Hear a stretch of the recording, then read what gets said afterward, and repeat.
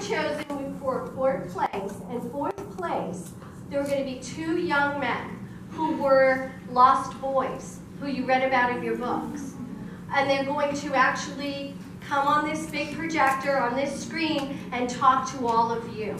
So it's a rare opportunity that you get to do this.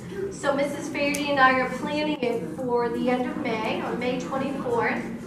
And they're excited to talk to you and to thank you for your help. And our fun run will be before that. So at that point in time, we'll know how much money we actually raised for the well. So we'll be able to share that with these two gentlemen. Yes, Ellie? I knew, and I want to mention that too. Thank you for telling me. But I can't tell you how many days one of you will come up to me and say, my mother gave me money for snacks, but I don't want to buy any snacks. I want to put money in the jug for Sudan, and South Sudan. And I think that is just so admirable, and it speaks a lot about who we are as a people, that we're always reaching out and helping others. Thank you. But Mrs. Faherty wanted to talk to you just a little bit about that, and then I think while she's got your attention, she's going to talk to you about the character dress-up day that's coming up too. But while we're still on the subject of people giving money, Conservation Club members, thank you. I heard that you used some of your fundraising money, I think it was $150, to put towards that well as well. So thank you for that. So I just want to let you know that once we raised $1,000, we went into what they call the Iron Giraffe Challenge. And we were submitted along with 300 other schools.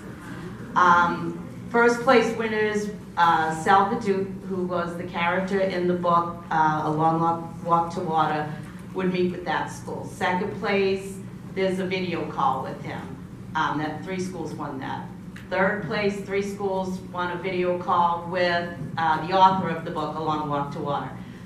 We won 4th place, along with 3 other schools, and we're going to video call 2 their men, but they were involved with the Lost Boys. And I think you all have read stories about the Lost Boys who were in South Sudan, and they will video conference with us. So out of 300 schools, we won. So that's great.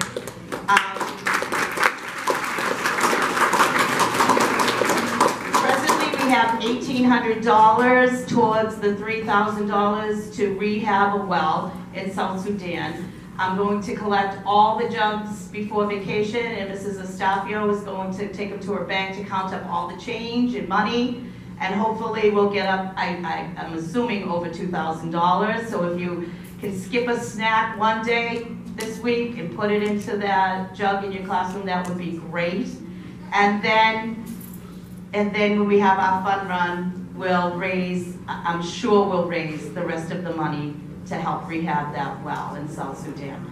So that's a great thing. I'm so proud of all of you and all the donations and all the teachers that have donated their money. Thank you so much. Thank you for watching. Like and subscribe. Bye.